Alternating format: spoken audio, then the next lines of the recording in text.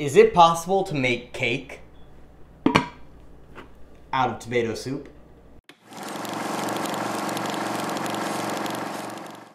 Today we're dialing the clock back to the late 1940s. So yes, today we are making cake with tomato soup.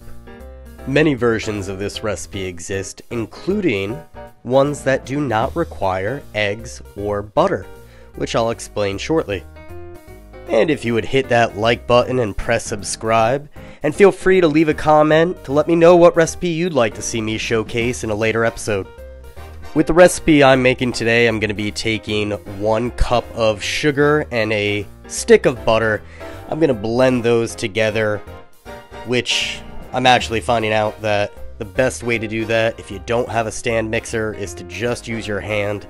This fork method, it doesn't really work that well, especially if your butter is not at room temperature.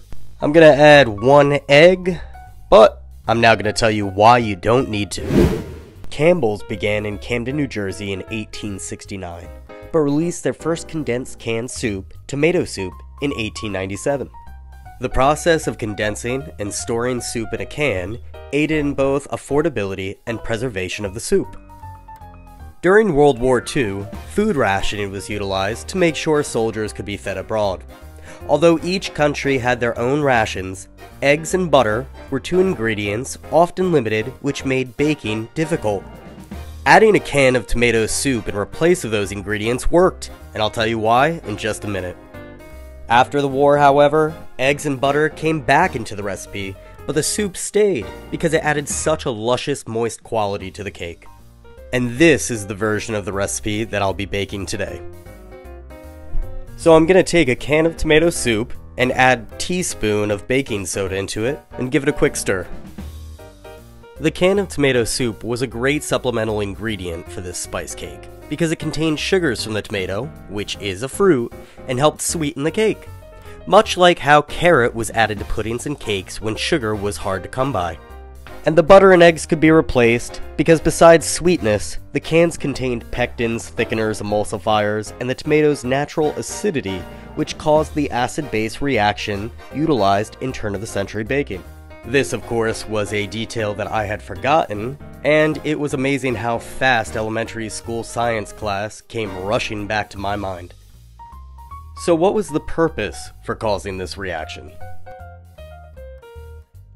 Tomatoes were being used as a supplemental ingredient here, but the acid in yogurt, buttermilk, and lemon juice was often used for the acid-base reaction while baking these cakes. Exactly like the grade school volcanoes, done with baking soda and vinegar. The base neutralizing the acid causes the formation of gas bubbles. These gas bubbles lead to a fluffier cake. You can do the same thing by adding seltzer to pancake batter for a really nice fluffy pancake. And a trick here is to work fairly quickly. You want to keep all of that carbon dioxide goodness within the tomato soup into the batter. You don't want it escaping. I made a mistake here. I kind of mixed it a little too vigorously, which flattened the batter slightly, but whatever. Adding a teaspoon of vanilla extract and stir that in loosely, not like me. This actually went on about 20 seconds longer of me stirring. Now for the dry ingredients, I'm adding 1 3/4 cup of flour. Yeah, most recipes say to sift it a few times. I didn't bother.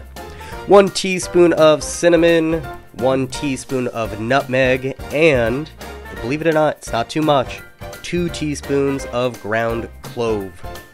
Don't forget a pinch of salt, and we're going to mix all these dry ingredients together with the wet.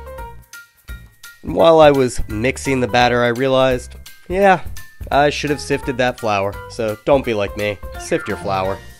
Once the batter is mixed, go ahead and add in about a half cup of chopped walnuts and a cup of raisins. Fold that in. And getting out the pan, gonna grease that up. Use a paper towel just to make sure every crevice is greased. We don't want any sticking of the cake. Pour the batter in and make sure that it is smoothed out for even baking. The origin of spice cake, surprise surprise, goes back to ancient Greece and Rome. And as the centuries went on, other ingredients were added to these spice cakes. The Dutch and Flemish had peppercorn, which actually used black pepper as one of the main spices. Even Genghis Khan made sure that his warriors were fed these spice cakes to improve their vitality and energy.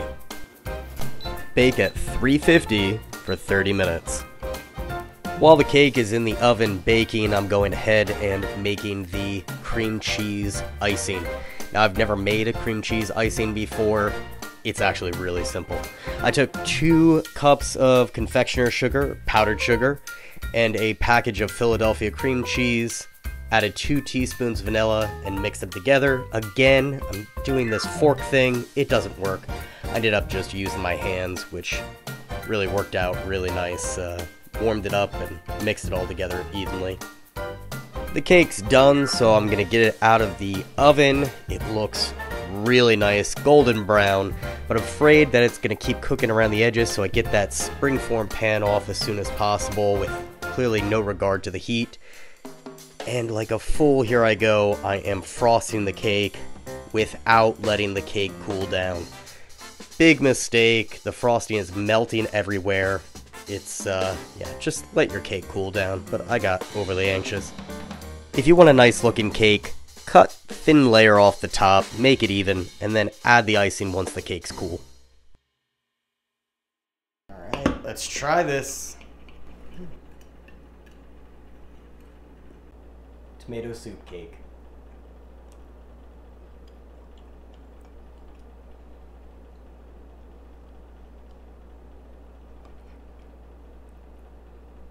It's really velvety. You don't taste tomato soup. It's got a creaminess, the spice. It's actually really good.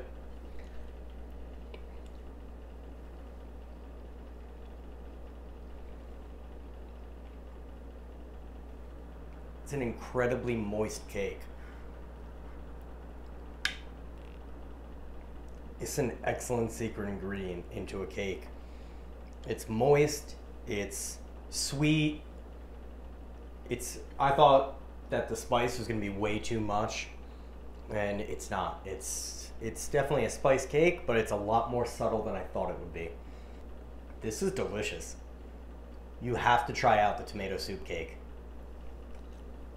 On a scale of 1 to 10, this is definitely a 9.5. This is very good. It's really hard not to give this a 10.